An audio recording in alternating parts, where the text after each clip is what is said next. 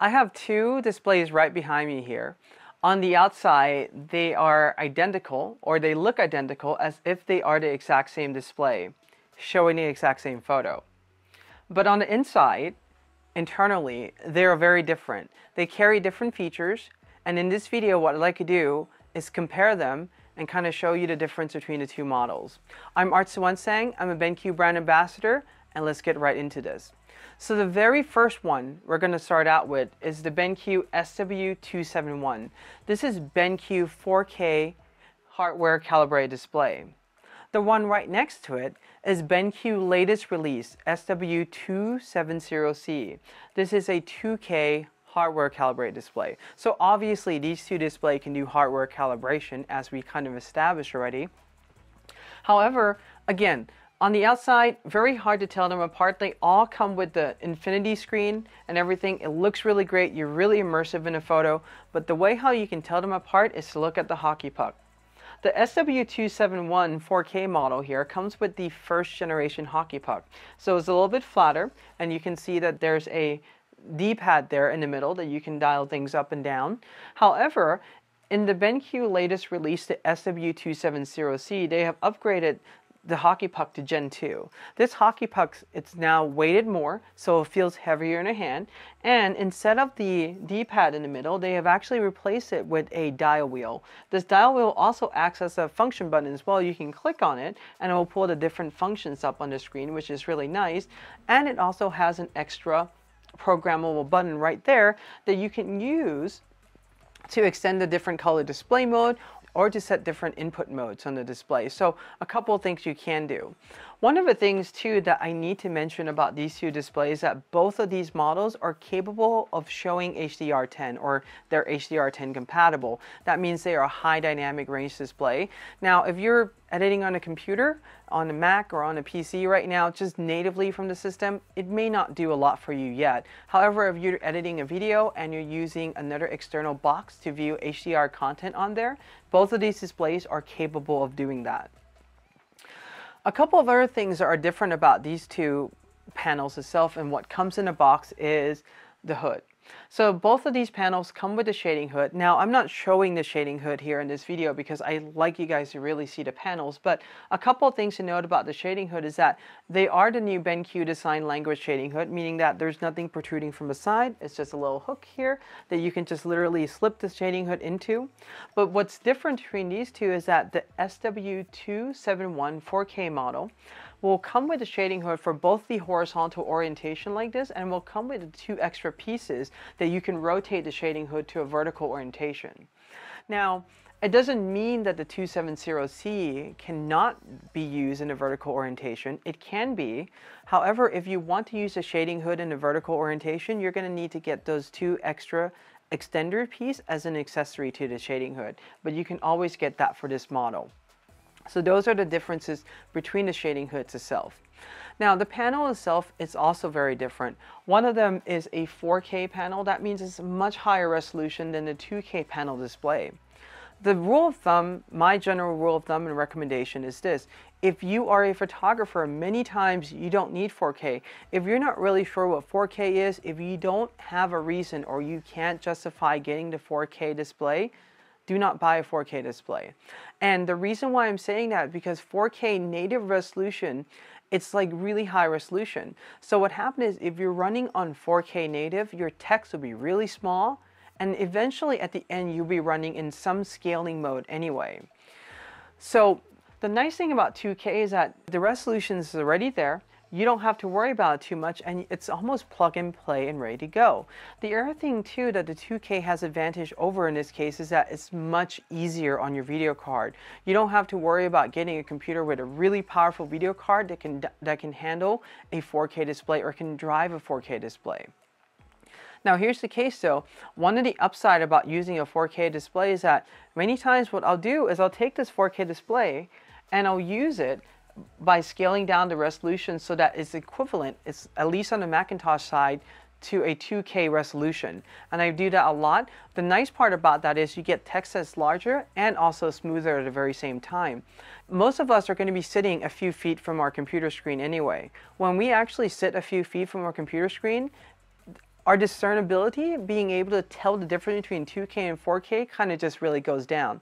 We're not really just sitting there right next to the screen or with a magnifying glass, you know, peeping at the pixels. So you're not going to see that much of a difference. So if you're a photographer, 2K works perfectly.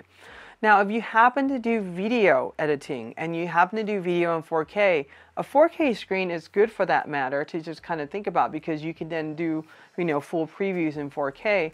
However, just something to keep in mind, you can still do 4K editing on a 2K display. Everything will just be scaled down in that case, but it doesn't mean you can't do it. While we are talking about the panel, let's also talk about uniformity. The BenQ SW270C has BenQ latest upgraded panel. This panel is higher quality, and it also introduced a new feature, or a new technology in this case, called Uniformity version 2.0. What that means is that BenQ has done a rigorous calibration of this panel from the factory, where they have divided this panel into multiple different grids, and they have actually calibrated all those local different grids and store those values in the lookup table. What you're going to get with this panel is the uniformity across the panel with a delta E value of generally less than 2, and I have done numerous checks on this. Now on the 4K version, this is still using the BenQ Uniformity version 1.0. The uniformity in the first generation is not bad by any means. However, you're going to get a lot more color variations or brightness variations as you move throughout the display.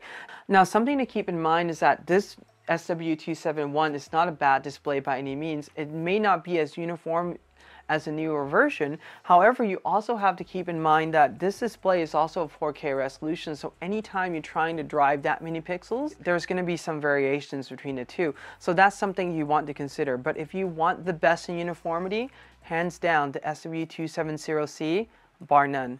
I haven't seen any panel that produced a better uniformity than this one. The other thing that we need to talk about here too is that both of these displays come with a USB Type-C. Now the nice part about USB-C is that one singular cable on the very fundamental will supply the display signal and also the I/O. That means that you don't need to plug in an extra USB cable, provided that you are running on the latest computer with a USB Type-C connector. Now the nice thing about the SW270C is that it also comes with a 60-watt power delivery.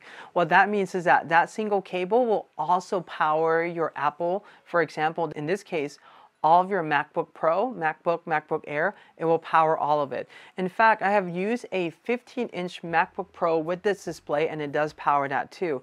And that laptop uses an 85-watt power supply. So just kind of like a good thing to think about there. So if you're using a Mac laptop, the SW270C may be a good choice for you to think about in that case.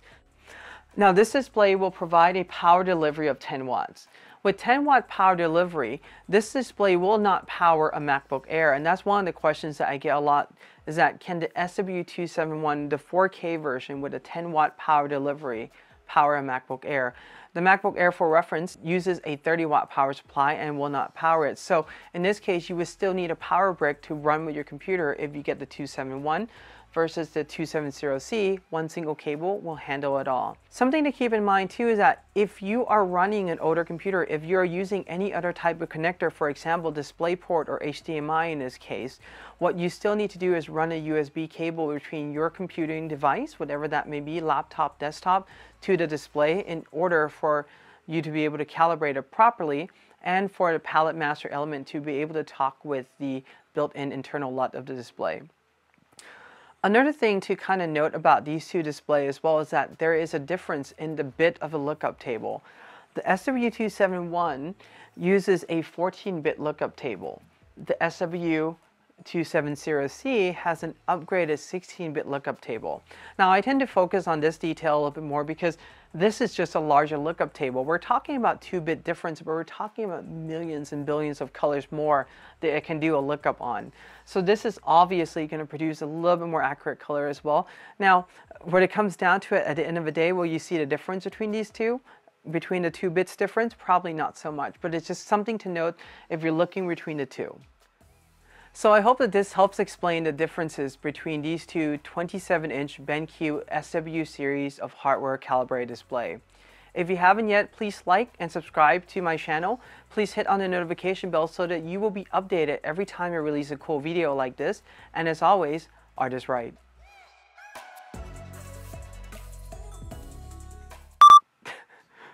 Yes, I'm talking about camera. Yes, I'm talking to you.